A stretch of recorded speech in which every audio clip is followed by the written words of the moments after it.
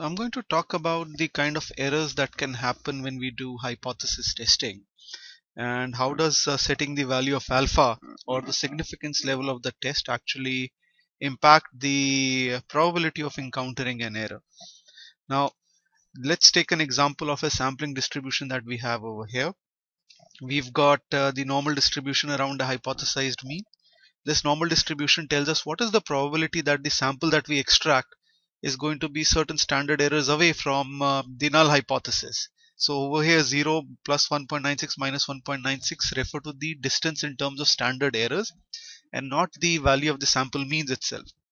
This is the probability of encountering a sample around the hypothesized mean. Now when we are testing it at alpha of 0.05 or 5% significance level, the dark region, so this dark region is 95% of my area under the curve, and the red region over here, so this is 2.5% here, and we've got 2.5% over here. So in fact 95 is also split into 47.5 here and 47.5 here. Now the probability that I will extract a sample from a given population mean referred by this point, which lies in the red region over here, is 2.5% here and 2.5% here. So there is a 5% chance that I will extract a sample which lies in this region from a mean which lies over here. So there's a chance that such a sample can be extracted. If I do extract such a sample and the probability of such a sample coming out is 5% and I do a hypothesis test, I will end up rejecting the null hypothesis. The null hypothesis being that the sample that I've extracted has come from the population mean given by the center of this distribution. So in this case, even though the sample is coming from this hypothesized population, I am still rejecting the case, or I am rejecting the null hypothesis, and the probability that I will commit such an error is 5%, because this is the normal distribution that we've covered over here. So in 5% of the cases, I will reject, sorry, let me spell that better. I will reject when I should have accepted.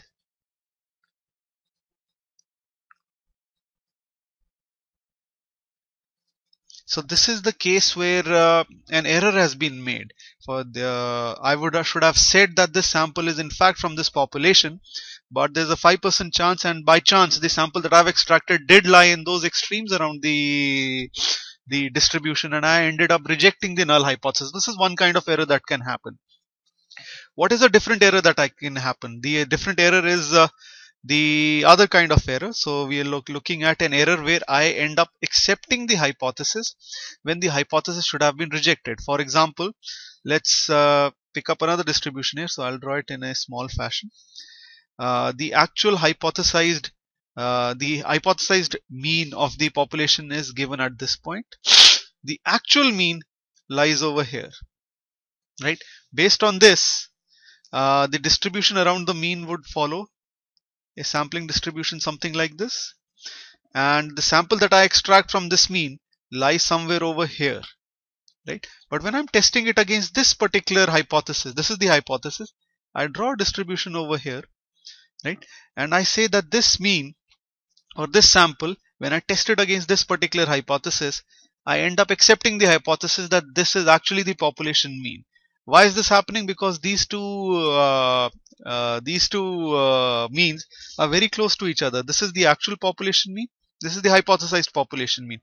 Both are very close to each other in such a way that the sampling distribution against both of them overlap to a great extent. When this is happening, I'm unable to distinguish whether the sample that I've extracted could have come from this population distribution or this population distribution. In fact, if I do tests around this, I will end up accepting any number of null hypotheses. This is the second kind of error that can happen when I accept the null when I should have been rejecting it, right? So these are the two kinds of errors that can happen when I do hypothesis testing. Now I want to cover how does setting the value of alpha in fact control the kind of error that I'm going to extract. For example, over here, instead of setting alpha at 0.05%, if I set the alpha at, let's say, 1%, what will happen? So let me just draw it out in a different sheet. So I have a different sheet. So let's draw out a sampling distribution. Right. So I have a sampling distribution. Well, I can do a better job. Let me see here. Well, apparently I can't, but let's work with this for now. So assuming this is the sampling distribution I have, when I do a test at 5% level, assuming this is my acceptance region, so I go 1.96 standard errors on both sides. So my acceptance region is this shaded area. This is 95%. So there's a 5% chance that the sample I extract will come from in these regions. So 2.5% here and 2.5% here. So there's a 5% chance that I will reject a sample when the sample actually came from this distribution.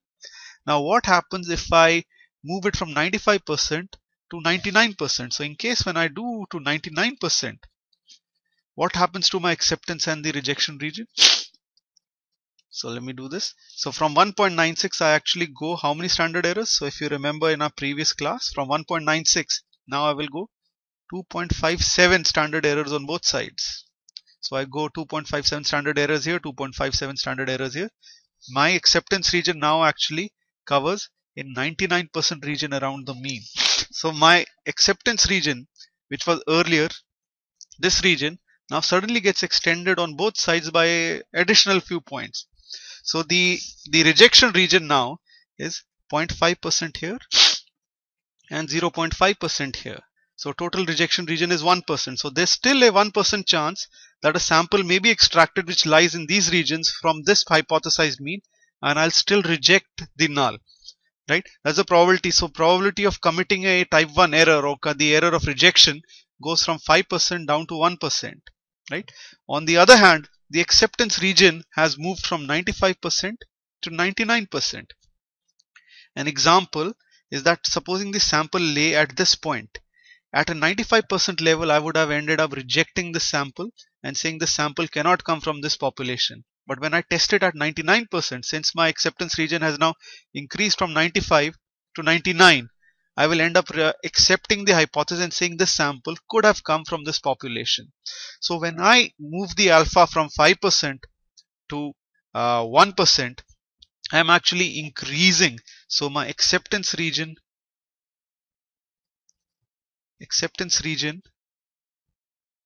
is going to increase. My rejection region is going to decrease. So the probability that I will commit one kind of error, the error of rejecting the null when the null is true, will go down. But I'm likely to commit the other kind of error now. Now I am more likely to accept extreme samples as coming from the part of the same population than I would have earlier. So the probability that I will accept a sample, even though the sample may not be from the hypothesized mean, or the population mean is not the hypothesized mean, is going to increase now. So if I increase alpha from 5% or decrease alpha from 5% to 1%, one kind of error goes down, the other kind of error goes up. Right? These are the two kinds of errors that can happen during hypothesis testing, and they are iterated over here. So the two types of errors are also called type 1 and type 2 errors, or false positive and false negative. So the type 1 error, and a lot of people confuse these two errors. So it's always easy. It's always handy to have a written statement sometime. It says that rejecting type 1 is rejecting the null when null is true. That I reject. So the sample that I'm testing is actually coming from the hypothesized population mean, but I still end up rejecting when I still end up rejecting this sample. So this is the first kind of error. The second kind of error is accepting the null, or saying that this particular sample that I'm testing is coming from the hypothesized population mean, when in fact the sample does not come from that hypothesized mean. This is the type 2 error. And we've already covered that how can we change the value of alpha to minimize one kind of error versus the other. So I want to reiterate this again. So the type 1 and type 2 errors, and what happens when we change the value of alpha. So we've covered this again just to ensure that you're able to follow this. I'm going to do this again. So I have a given hypothesized mean. So let's say this is the hypothesized mean mu, and I have a distribution around, sorry, I'll make it a little better.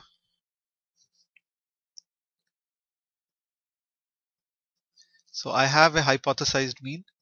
This is mu naught, and I also have a distribution around this mean, right? And this is the acceptance region against which I'm going to test this again. Let this alpha value be 5%, and I extract a sample from the population mean which I'm testing, and that sample lies at this point over here. This is the sample mean x bar. Now when I look at the null over here, the null was that the population mean is mu naught, is mu, or the mu naught whichever I'm testing. The alternative hypothesis is that the population mean is not mu naught. When I test the sample over here, x bar lies in the rejection region over here. So I reject the null, I go with the alternative. But supposing I wanted to test it at alpha equal to 1%. At 1% my acceptance region now actually increases. So my acceptance region lies here and here. So now in this case, x bar lies within the acceptance region of 99% or alpha equal to 1%.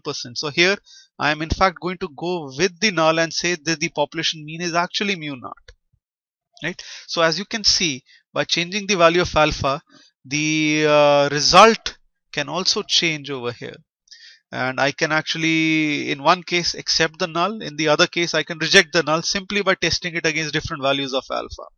And what is the probability that I'm going to commit an error? The alpha, the testing value, or the alpha is the probability. Whenever I set a value of alpha equal to 5%, there's a 5% chance that I will end up rejecting the null when the null is true. The probability of type 2 error cannot be judged by looking at the value of alpha or the significance of the test. And I can minimize this error by increasing the value of alpha or decreasing the value of alpha. If I test it at alpha equal to 20%, that means the acceptance region is 80% on both sides. So I have a much smaller acceptance region. In this case, I will only accept samples which lie close to the hypothesized mean, and I will start rejecting samples which are even a little further away on both sides. In this case, I am more likely to commit a type 1 error, rejecting the null when the null is true. So by increasing the value of alpha, I increase the probability of a type 1 error. By decreasing the value of alpha, by making the alpha 5%, 1% or even smaller, I reduce the probability of committing a type 1 error. But there is a trade-off. If I reduce the alpha value to, let's say, 1%, therefore my acceptance regions are large. Therefore my test is very generous in comparing to the null hypothesis. In this case, I might actually accept a sample which lies many standard deviations away, but within the 99% confidence interval, and say, you know what, the null is true. But in such a case, it's quite likely that the sample may actually not belong to the population mean, but belong to another population mean which may be close by. In this case, I am quite likely to commit a type 2 error. So when I increase the acceptance region, by increasing the acceptance region around a test, I decrease the probability of a type 1 error, but I increase the probability of a type 2 error. However, by decreasing the acceptance region, I increase the probability of a type 1 error, but I decrease the probability of committing a type 2 error. Now, depending on the cost of a type 1 versus type 2, both errors do not have the same cost, right? Sometimes committing a type 1 is more serious, sometimes committing a type 2 is more serious. In that case, we will have to set the value of alpha very, very intelligently to figure out what kind of error does more damage to us. And I'm going to cover that in the next lectures, that what are the types of errors and how do we actually want to minimize by controlling the value of alpha.